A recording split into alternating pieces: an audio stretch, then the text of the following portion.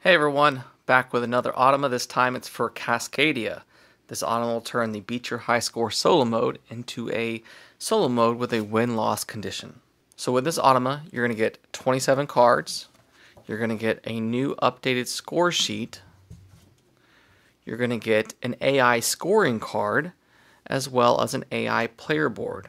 Now this player board is designed to fit the different tiles and tokens, so if it prints out funny, just check your settings that you don't have fit to print or print to fit, because I know in my playtesting that issue came up a couple of times. So these should fit the tokens and tiles exactly when you place them on them.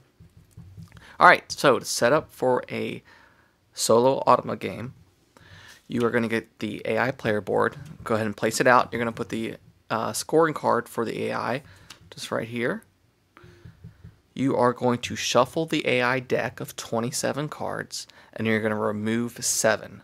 This will give you a 20 card Automa deck, which is allow you to do the next thing, which is you don't need to remove any tiles before you start playing, like in a multiplayer 2-player game. I went ahead and bought another bag to put all my wildlife tokens in, and I have my Cascadia bag, which I have all my habitat tiles in.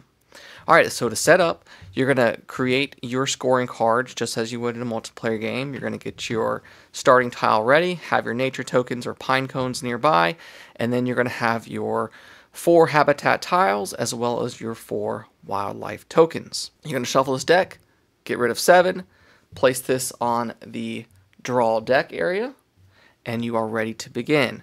If you're playing on normal and easy, then you're ready to begin. If you're playing on hard, then you need to draw 1 wildlife token from the bag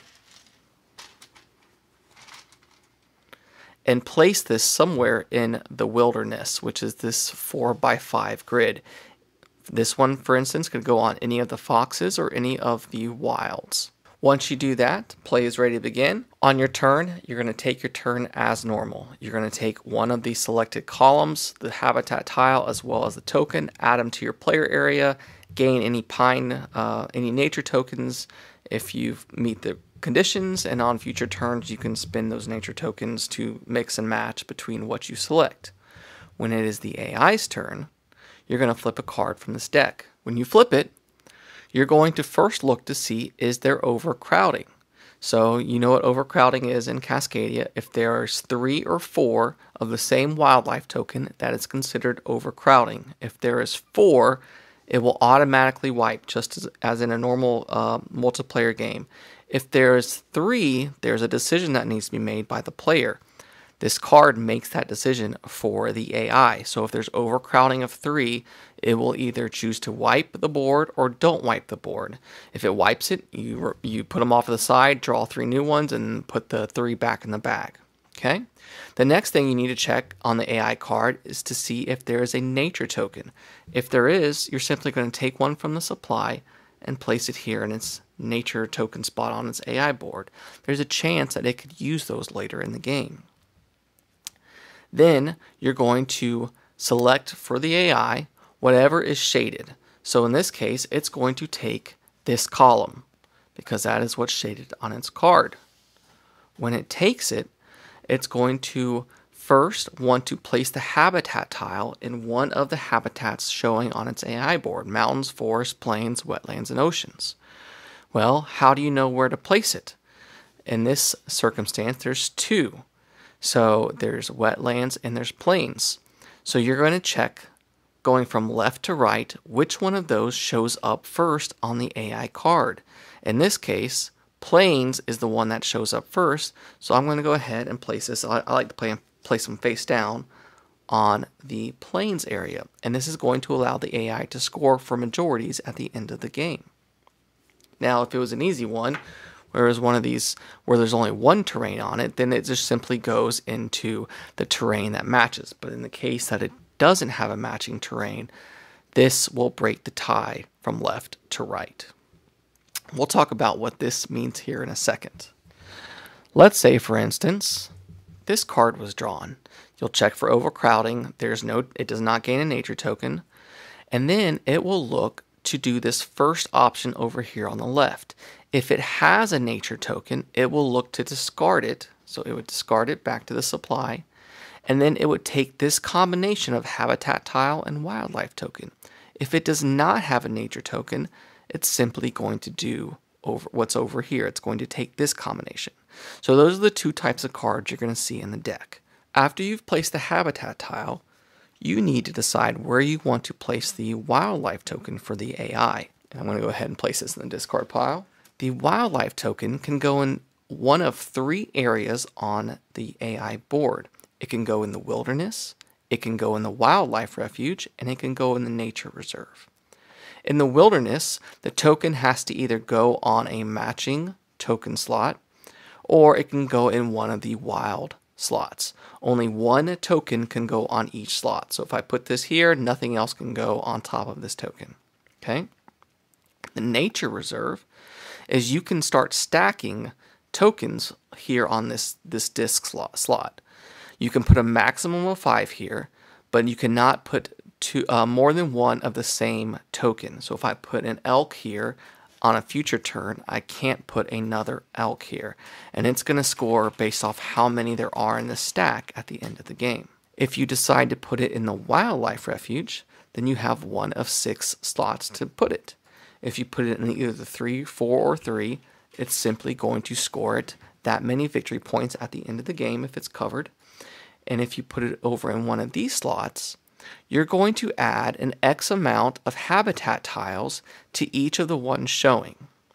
How many do you add? You look at the AI card drawn that turn. So in this case, you look at the bottom right, it's 3. So if I place this elk here, I have to place 3 habitat tiles from the bag on wetlands, no matter what they show on them. And then I have to place another 3 habitat tiles on mountains, on the mountains habitat. So it's going to get a total of 6 tiles that's going to help it score at the end of the game. Same thing for this one, except if it's oceans and plains. And for this one, it's just slightly different. It's forest, and you're going to put X amount of habitat tiles from the bag on forest, and it's going to gain an X amount of nature tokens from the supply based off this number, and it's going to add it to his player board to use for later or to score at the end of the game. Now, if on a subsequent turn I place one here, by doing that, it's going to score these points for the AI at the end of the game. So for each completed row, it's going to score a certain amount of points, and for each completed column at the end of the game, it's going to score a certain amount of points based off what you complete. At the end of 20 turns, the game will end, and we're going to go to final scoring. I've updated the score sheet for you to print out, so let's go over that now. So for the wildlife tokens, you're going to score as normal per the card that you set up at the beginning of the game, and the AI is going to score based off of this card. For each group of bears within the wilderness, it's going to score points. So if there's one bear, but if there's only one token right here, that's a group, and that would score 5. But if there's 2 orthogonally adjacent to each other, that would score 8. And if there are 3 that form a group, then that would score 15. Elk are going to score per group. If there's an elk by itself, it'll score 3. If there are 2 elk next to each other, it will score 7. If there's 3, it's going to score 10. If there are 3, 1, 2, 3 in a row right here, it's going to score 12. And if it's in this shape, it's going to score 18. Okay? For salmon, it's going to score for each run. So if I had a salmon here and a here, but none here, then that would be 2 runs of 1, so that would score 8 points total. But if I had 2 next to each other, that would be 1 run. That would score 7. If I had 3 next to each other, that would be 11. And if I had 1, 2, 3, 4, 5, 6, that would score 24. Hawks are going to score 3 points each. If they're not adjacent, orthogonally adjacent to a fish, it's going to score 6 points each. And foxes are going to score for each fox on the board. the number of unique adjacent animal types around it, orthogonally speaking, and foxes do count. So if I had a fox by itself with no animals next to it, it's going to score 7 points. If I have a fox here and let's say an elk here, then that fox would just score 3 points, and so on and so forth. If all 4 spots are covered with unique animals, it's going to score 6 points for that fox, and you'll just check for each fox. So that is the top half of the scorecard. The next half is going to score based off habitat tiles.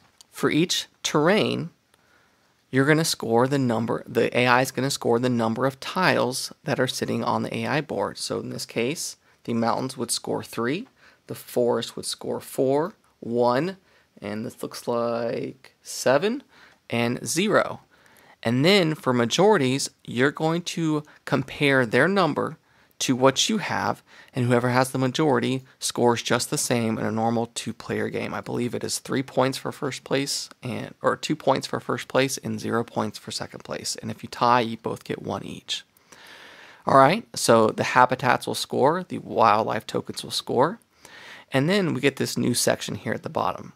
For nature tokens, you score 1 point for each one that you have remaining at the end of the game. The AI is going to score 1 point for each nature token it has remaining at the end of the game, unless you're playing on hard, and then it's going to be worth 2 points each.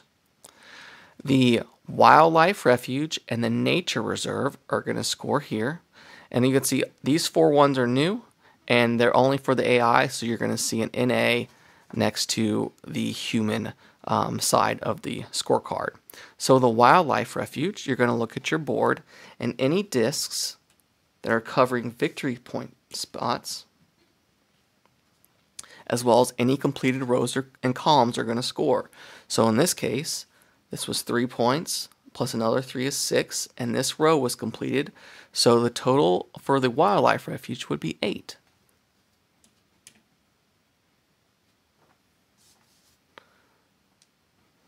For the nature reserve, let's say you had a stack of 4 here at the end of the game. If you're playing on normal or hard, you're going to look to see how many wildlife tokens you have stacked here. In this case 4, it would score the AI 14 points. But if you're playing on easy, no matter how many discs you place here, whether it's a 4 or 5 or 3, the AI will be capped at 10, which is why this is highlighted in yellow. So you can still place 5 here. It basically gives you 2 free placements on easy. You are then going to check the wilderness on the AI player board for any completed columns and rows.